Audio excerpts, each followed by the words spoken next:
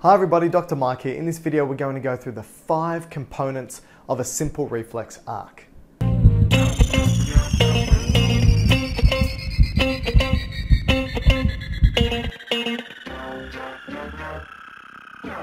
Now, a reflex is a rapid, involuntary, pre-programmed response that activates muscles or glands to help us avoid potential or further tissue damage. Now, this means it needs to be fast, and in order for it to be fast, it must bypass the brain. So all a reflex arc does is it goes straight from the site of the stimulus into the spinal cord and straight back out again to avoid that stimulus. And it's made up of 5 components. Let's work through these 5 components. So I've drawn up here a spinal cord, and we're going to go through the simple reflex arc. First thing is I've drawn up a hand, and this hand has now been pricked by a needle. Now what this needle has done is it's stimulated a receptor in the hand, and this receptor takes this mechanical energy and transduces it into electrical energy, and that's the first component of the reflex arc, is the receptor.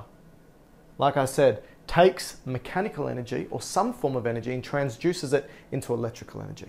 The second component of a reflex arc is that of the sensory receptor, and you can see that this sensory receptor goes from where the receptor is, this sensory neuron, from where the receptor is, down the arm into the spinal cord right here. So the second component is the sensory neuron,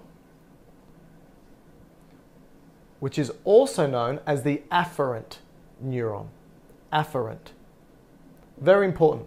Now what the afferent neuron does, like I said, it takes the electrical energy and sends it into the central nervous system. In this case, it's going to be the spinal cord. Now the third component of a reflex arc is going to be the control center, also known as the integration center. And in this scenario, the control center or integration center is going to be an interneuron. What this interneuron does is it takes the signal that's come from the sensory neuron and sends it off to where it needs to go. And in this case, it needs to go to a lower motor neuron. And this lower motor neuron is the 4th component of the reflex arc. So here we go. Number 4 is going to be a motor neuron, also known as an efferent neuron, or sending an efferent signal. Now, how do you know the difference between, or remember the difference between, an afferent signal and an efferent signal? An efferent signal goes to the effector. Efferent goes to the effector. And in this case, the effector is the muscle of the hand, which will contract and move that hand away from the stimulus. And that's the 5th step, is the effector. And like I said, in this case, the effector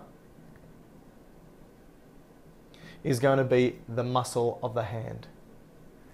So what you can see is the 5 steps of the reflex arc is the receptor picks up the stimulus, turns it into electrical energy that then transmits down the second component, which is the sensory neuron, sending an afferent signal into the control center, which is the spinal cord, specifically this interneuron. It sends the signal, control center, what do I want to do with this? I know I want to send it to a lower motor neuron, throws it to a lower motor neuron, which then comes out, that's the 4th component, sending an efferent signal to the muscle of the hand, also known as the effector, which will contract and move away, avoiding tissue damage or further tissue damage. And this is an overview of a simple reflex arc.